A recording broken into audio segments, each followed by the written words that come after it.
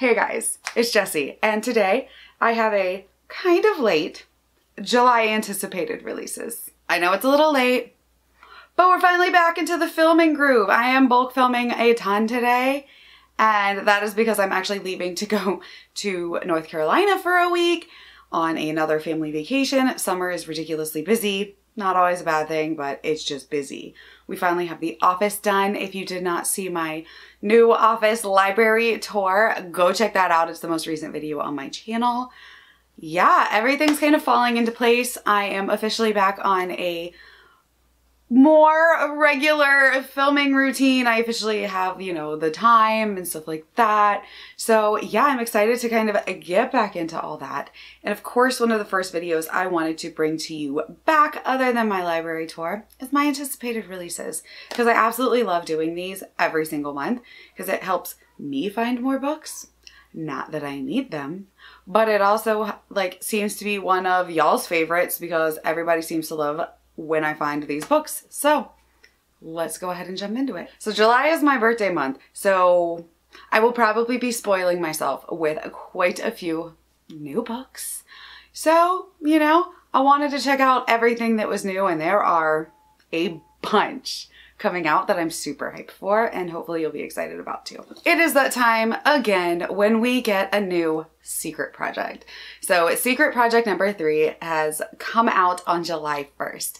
That is today as of filming this, so it is already out. I still know nothing about this one. Somehow, all I know is that this is a Cosmere Connection novel, and I'm reading it. Like, it should be on my Kindle right now. I will be definitely reading this, checking out the Cosmere Connections. I think we're having a live show with some friends at some point, and yeah, really excited. Don't need to like really talk about this one much because it's Sanderson project number 3. We have quite a few coming out on July 11th, and the first of those is The Ebony Gate by Julia V and Ken Bebel. And this is the first book in a new series. And what got me with this one is the very first line in kind of like the synopsis, and it says, "A female John Wick story with dragon magic set in a contemporary San Francisco Chinatown." A, I love dragons. B, I love the John Wick series. I haven't watched the 4th one yet. Don't come for me. I absolutely adore the John Wick movies. They are my kind of movie. My husband and I watch them together. Like, we've seen them all multiple times. I love Keanu Reeves. I would probably watch Keanu Reeves do like a monologue to a trash can. Like, let's be serious. I love Keanu Reeves. I'll watch anything he's in. But this just like really sounded cool. And like that was kind of all I needed, but I'll give you a little bit more of the synopsis. It says, Emiko Song belongs to one of the 8 premier magical families of the world, but Emiko never needed any magic because she is the blade of the Song clan, or was. Until she's drenched in blood in the middle of a market in China, surrounded by bodies and the scent of blood and human waste as lethal perfume. The butcher of Beijing now lives a quiet life in San Francisco, importing antiques. But when a Shingami, the god of death itself, calls in a family blood debt, Emiko must recover the Ebony Gate that holds back the hungry ghost of the Yomi underworld, or forfeit her soul as an anchor. What's a retired assassin to do but save the city by the bay from the army of the dead? Right? That definitely sounds really cool. So I'm hyped for it. Comes out on the 11th of July. We'll be picking this one up. The next one coming out on the 11th of July is The Splinter in the Sky, and this is by Kemi Ashingiwa. It says that this is a diverse and exciting space opera about a young tea expert who is taken as a political prisoner and recruited to be a spy by government officials, a role that may empower her to win back her nation's independence. And it kind of pitches as perfect for fans of N.K. Jemisin and Nnedi Okorafor. I love both of those authors, and it sounds really fun, so definitely here for it. And tea. The last book I read about tea was, I think, A Magic Steeped in Poison, and I loved that. So that kind of really got me interested. The next one is another one that sounded really cool that I hadn't heard anyone else really talk about it. Again, coming out on the 11th of July, is The Saint of Bright Doors by Vajra Chandrasekhara. I hope I said that right. I looked up pronunciations and tried really hard. The synopsis of this one says, nestled at the head of a supercontinent framed by sky and sea lies the Rod, the city of bright doors. The doors are everywhere in the city, squatting in walls where they don't belong, painted in vivid warning. They watch over a city of art and of vice, of plagues and pogroms, and silently refuse to open. No one knows what lies beyond them. But everyone has their own theory and their own relationship to the doors. Researchers perform tests, take samples, and supplicants offer fruit and flowers and hold prayer circles. Many fear the doors as the source of hauntings from unspeakable realms. The rare, unchosen few, though, the doors are both a calling and a bane. Feder is one of those few. When Feder was born, his mother tore his shadow from him, raised him as a weapon to kill his sainted father and destroy the religion rising up in his secret footsteps. Now, Feder is unchosen, lapsed in his devotion to both his parents. He casts no shadow, is untethered by gravity, and sees devils and anti-gods everywhere he goes. With no path to follow, Feder would like to be anything but himself. Does his answer wait on the other side of one of the bright doors? That sounds really cool. It kind of reminds me of 10,000 Doors of January, which I absolutely loved. So it gives me those vibes. So I'm really excited. Our next July 11th release is Dark Water Daughter by H.M. Long. And this is a new series. It is not in her like Hall of Smoke world, I believe. So excited. I liked Hall of Smoke. I didn't love it. I liked it. So I'm excited to see what H.M. Long does outside of that world. This one says, a storm singer and pirate hunter join forces against a deathless pirate lord in his swashbuckling Jacobean adventure on the high seas. It says that this series is full of magic, betrayal, redemption, and fearsome women, and it's perfect for fans of Adrienne Young, R.J. Barker, and Naomi Novik. Honestly, that's all I really needed to know. I like swashbuckling pirate type fantasy, so I'm really here for it. So I was trying to do these in chronological order, and of course I missed one. This one is supposed to come out on the 5th of July, and that is Acts of Violet by Margarita Montemor. It says that this is a dazzling and twisty new novel about a famous magician who disappears, leaving her sister to figure out what happens. So I think this is definitely more like magical realism than like hard epic fantasy like I typically read, but it sounded really cool. It says, nearly a decade ago, iconic magician Violet performed her greatest trick yet, vanishing mid-act. Though she hasn't been seen since, her hold on the public's imagination is stronger than ever.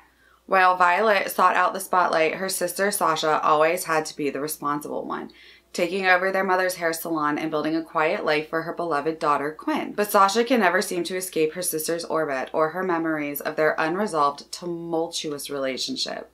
Then there's Cameron Frank, tapped to host a podcast devoted to all things Violet, who is determined to finally get his big break, even if he promised to land an exclusive interview with Sasha, the one person who definitely doesn't want to talk to him. As the 10-year anniversary approaches, the podcast picks up steam, and Cameron's pursuit of Sasha becomes increasingly intrusive. He isn't the only one wondering what secrets she might be keeping.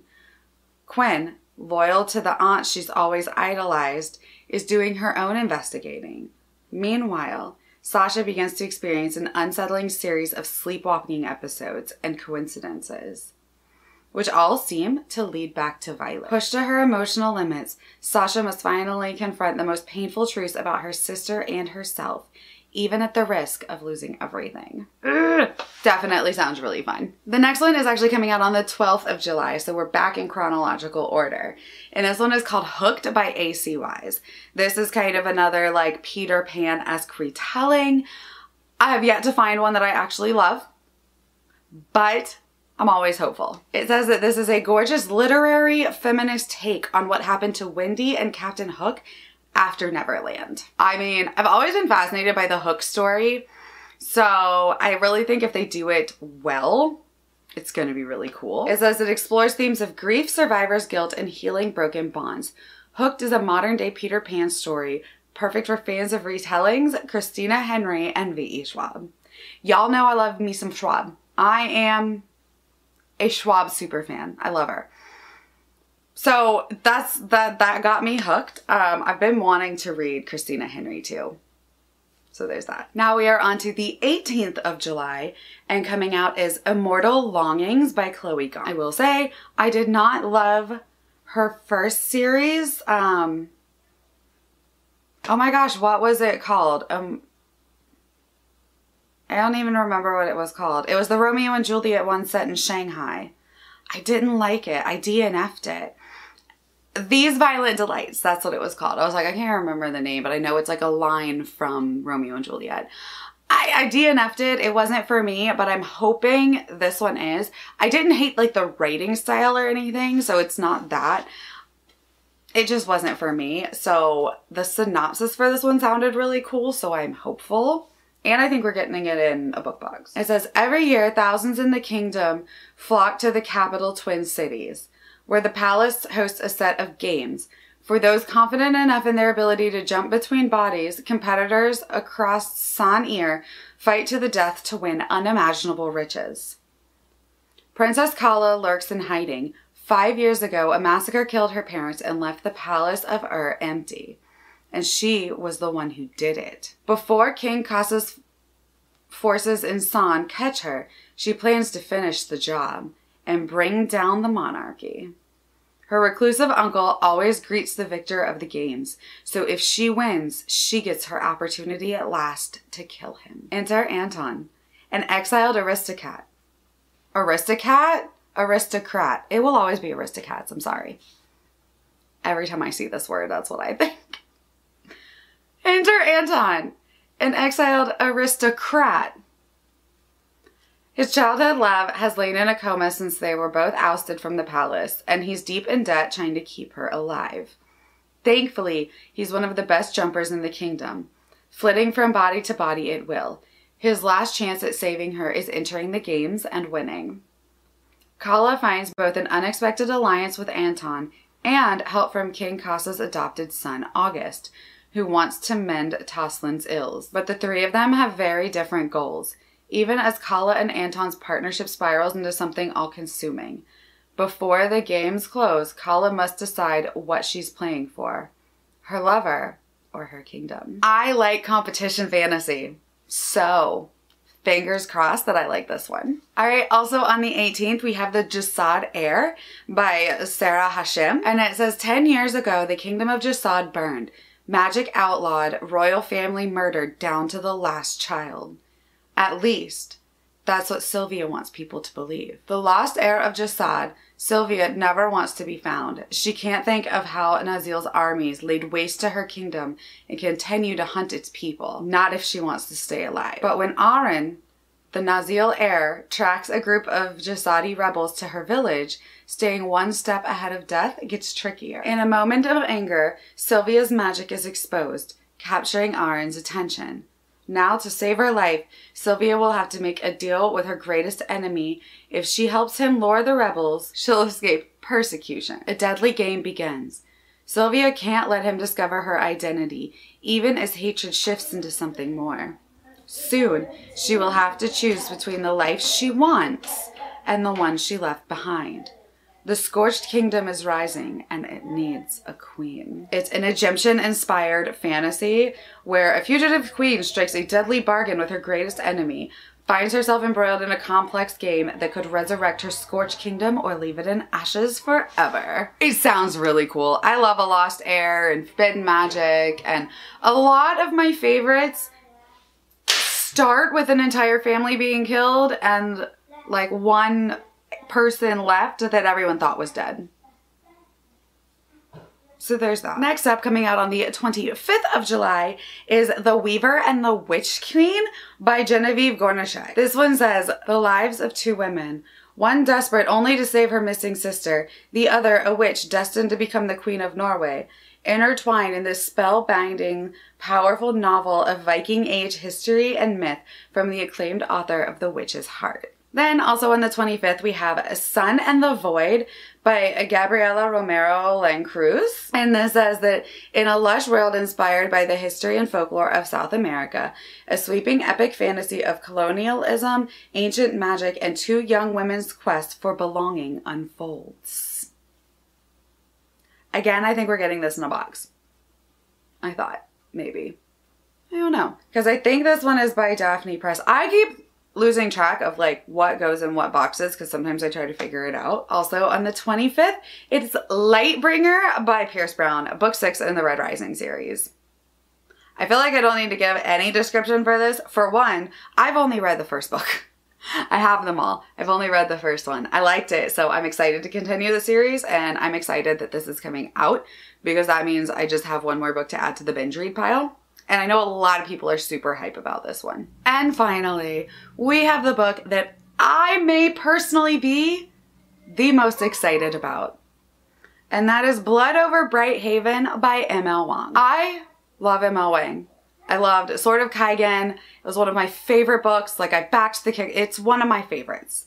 So to see that she's coming out with something new, I'm here for it.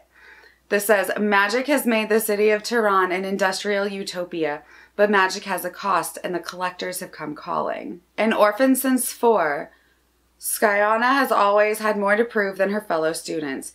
For 20 years, she's devoted every waking moment to the study of magic, fueled by a mad desire to achieve the impossible, to be the first woman ever admitted to the high magistry.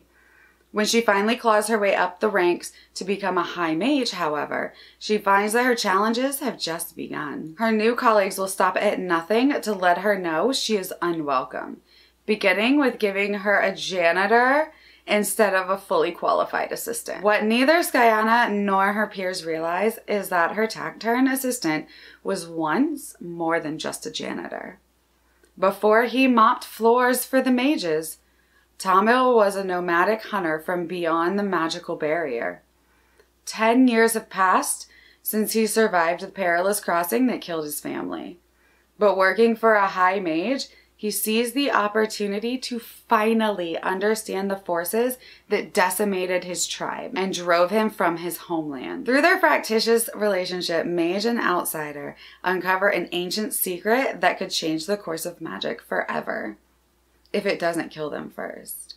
Skyana has defined her life by the pursuit of truth, but how much is one truth worth with the fate of civilization in the balance? This is a standalone dark academia with mystery, tragedy, and the damning echoes of the past. So excited. There are content warnings for gore, sexual assault, and suicidal ideation. Just thought I should throw that out there. Still super hyped for this book. And that is all of the exciting books that I have found that are coming out in the month of July. Let me know what you think of any of these books, if you've read arcs of any of them, if you are excited and hyped for them like I am, if you're going to be pre-ordering, if you've already pre-ordered, let me know. I would love to chat about them. Thank you guys for hanging out with me, and I will talk to you next time. Bye.